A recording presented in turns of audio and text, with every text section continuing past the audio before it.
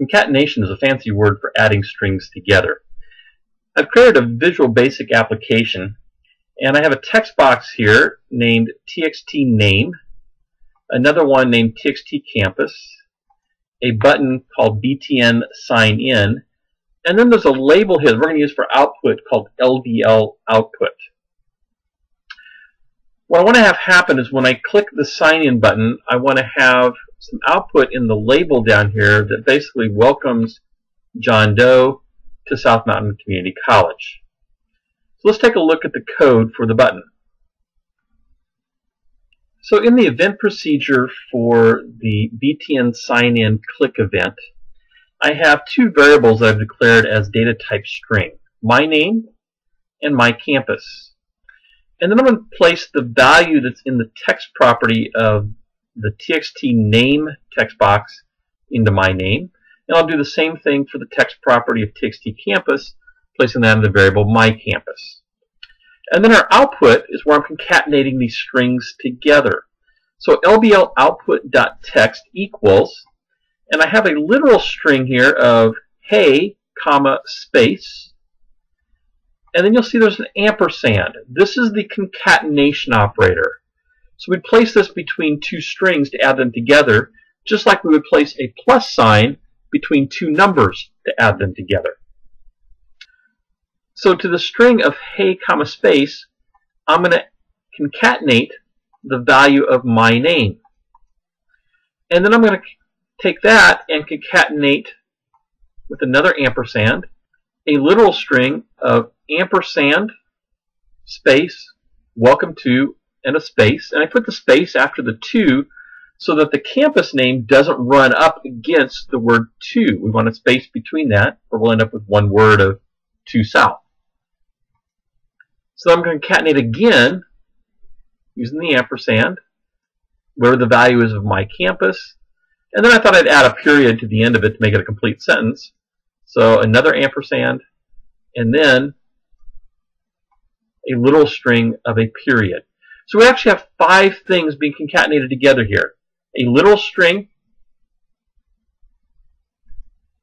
a variable, string variable, another literal string, in quotes, another variable, which is a string, and another literal string. Let's watch this work.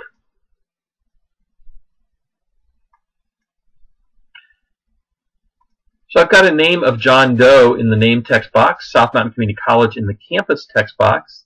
I'm going to click the sign in button, and down here in the label we see, hey John Doe, welcome to South Mountain Community College. It's added all those values together using the values from our text boxes and placing those in an output string. I could use the same thing in a message box. So we could say messagebox.show, and then for my prompt, I'm going to take this concatenated value. That's my prompt. I'm going to place a comma and add a title. We'll add a title of welcome. Make sure I get no squigglies. Sometimes it's easy to forget to put an ampersand or a concatenation operator. And if I did that, notice I get a squiggly. And you have to kind of go back and figure out, okay, where is that missing? All right, so let's test this. I'm going to click sign in. So it's changing the label, but it's also giving me this message box with the exact same prompt.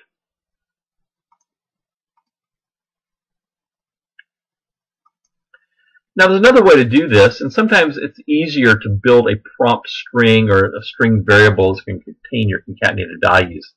So I'm going to add another variable up here called prompt, and then I'm going to add a value to prompt of hey, exclamation or comma, space, quote.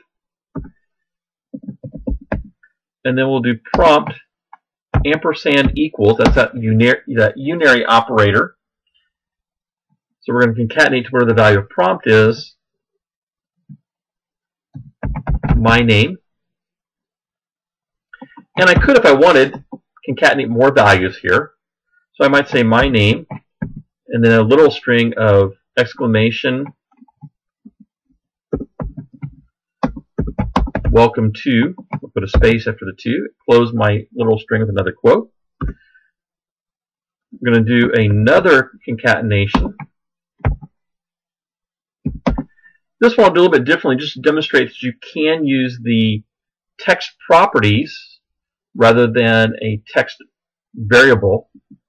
I didn't need to create those variables. I could have said txtcampus.text. And I'll go ahead and add another prompt here. Again, we could concatenate on the same line. I'll go ahead and just add my period. So now I have 4 statements that are building that prompt string, and I'm simply going to change my LBL output to display the prompt variable. And in my message box, our prompt will be the prompt variable. Let's test this again.